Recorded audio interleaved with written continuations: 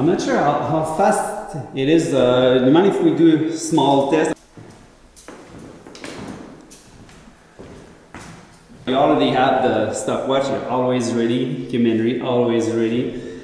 Okay, so we have 26 camera. Again, I have the remote control in my hand, and I'm going to trigger everything.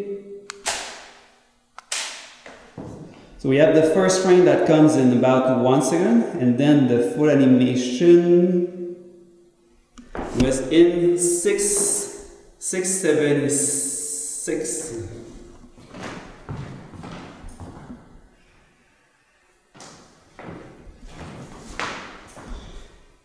That's not bad. And as we do a lot of light painting, but I still want to have my preview monitors on, I need a way to turn the monitors down using the same remote. So what we did is the half press is turning off the monitors. How cool is that? So we can go in pitch black by doing the half press. And then when we start taking the picture, we have stopwatch, then you can do the light, and I release.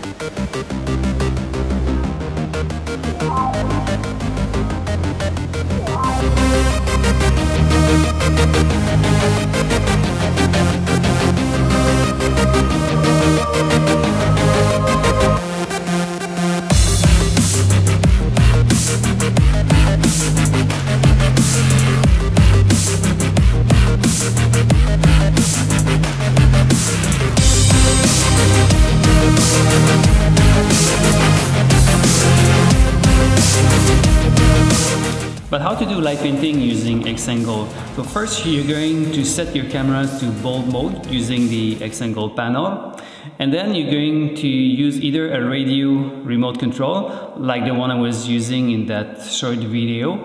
You're going to need a special board from us if you're going that direction, but there's a simpler way that we implemented, and it's to use a very basic Bluetooth mouse. Now, I know, it's not that simple, like using a Bluetooth mouse in your hand doing light painting. It's not the most convenient thing, but I found this cute little thing. It's kind of a trackball, a finger trackball, and you can remove this thing because you don't really need it. What's interesting is that big button. So from Xangle, you click on the trigger bulb function, so that's going to give you the blank page, and then you go in the dark, you do your countdown, 3, 2, 1, press down, do the light painting, release the button, and you get your beautiful light painting right away.